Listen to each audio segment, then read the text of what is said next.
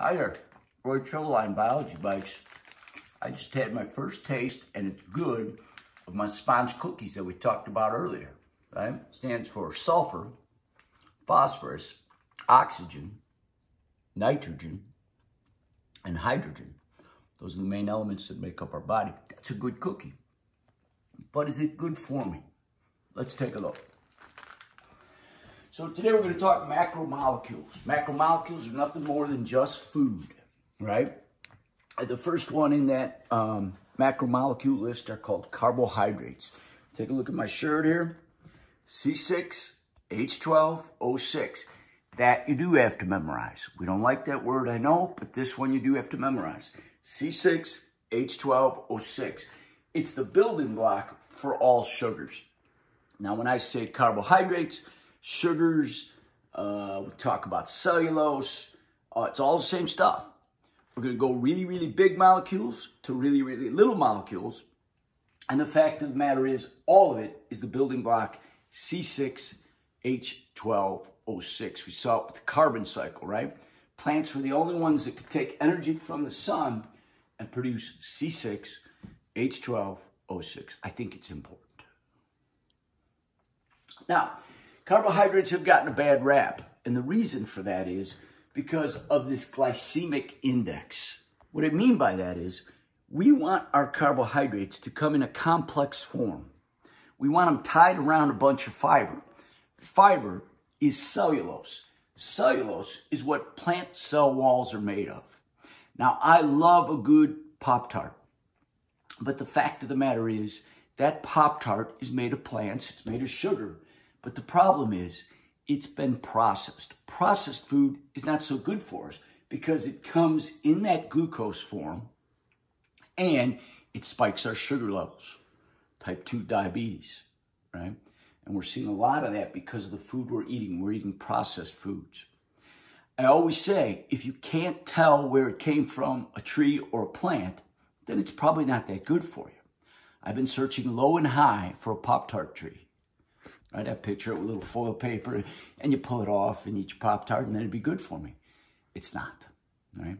And the sponge cookies are not either. My sugar level just shot up. Thanks, Becca. No, I'm teasing. It's delicious, and it's a good memory cue, too.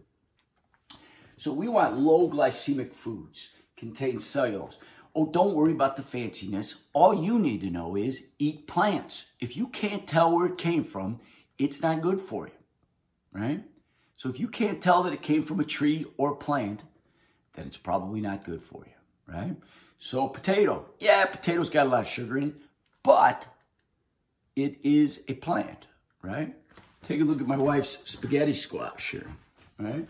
Good for you, right? I could tell that was grown from the ground. She's gonna make, what are we making with this?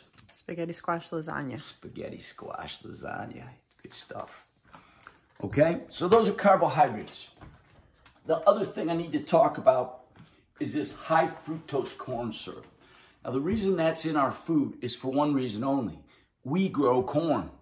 We grow a lot of corn, and we need to do something with it. So what we have come up with is this invention called high fructose corn syrup. Yeah, you see the word corn in it, right? But the fact of the matter is, it's not good for us, right? If you're going to cut anything out of your diet, this has got to be cut out of your diet. That's what Pops, soda, whatever you want to call it, is made of. High fructose corn syrup is going to bypass, is that how you spell it? Bypasses enzymes in glycolysis. That'll make sense later. You'll sound really smart. But here's the key. Since it bypasses glycolysis, it goes straight to our liver and makes fatty acids. You're going to get a fatty liver, right? We got to get rid of those high fructose corn syrups. All right. We're going to move on to our second macromolecule. How are we doing on time there, Mrs. Trevelyan? 4 minutes. Oh, nice, nice. And those are fats or lipids. If we can walk over here to our little table, this is lipids, right? A little soggy, but it's been sitting out. But that's butter. It's an animal fat. We're going to call this a saturated fat because it's solid at room temperature, right? Now, what I mean by saturated is it's surrounded completely by hydrogen ions. If you look at an unsaturated fat, I pulled out some avocado oil and some extra virgin olive oil, which means it hasn't been chemically processed. These are liquid at room temperature, right? So if they come from plants, they're unsaturated, they're liquid at room temperature. If they are animal fats, like this butter came from cow's milk, then it's a saturated fat. Now the same thing, we got an issue with our sponge cookies and most processed cookies, and that's this idea of trans fats. Trans fats are fats that were invented in a laboratory. What they did is they took unsaturated fatty acids without hydrogen surrounding them, and they chemically added the hydrogen there. They call it hydrogenation. And food companies are getting very clever.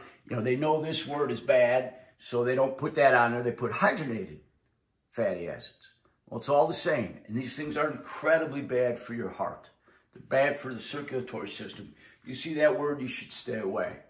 It's also legally okay to say, if it's less than a certain percentage, you can say it contains no trans fats, even though it does. All right? Bad stuff, right? And unfortunately for my sponge cookies, which are delicious, I'm going to eat the rest of these. Do what I say, not what I do. But the sponge cookies, I didn't see hydrogenated on there, but I assume they do. And of course, they do have high fructose corn syrup, right? Delicious. All right, moving on. The last of the macromolecules are proteins. And when we talk about proteins, you'll see my protein dance, and I hope you don't laugh too much because you're going to be doing the protein dance as well. But we're talking about the major ingredient, the building block to make us. Everything about is proteins, right? I lost my hair at an early age, proteins. I'm short and squatty, I got a bad temper. It's all about the proteins, right? Whether it's a structural protein, an enzyme, we'll get to all those later on, but I need you to realize that you are who you are because of protein. And it's the amino acids in our food that puts our proteins together. Now, bear with me. I eat a cow. Cow's protein. I take her or his 20 amino acids and I flip the order around. Like letters to words, I can make different proteins by switching the amino acids around. So if the amino acids are letters and the proteins are words, all I have to do is take the cow's protein, words, switch them in a different order, and I make human proteins. What three-letter molecule do you know that puts our amino acids in the right order? It starts with a D. DNA. Mrs. Trevline, early in the morning, got that one right. All right. Now, the last two things I'm going to talk about here with proteins are essential amino acids. It does not mean, do not pick this on the test, it does not mean that they're important. Yeah, we know it's important.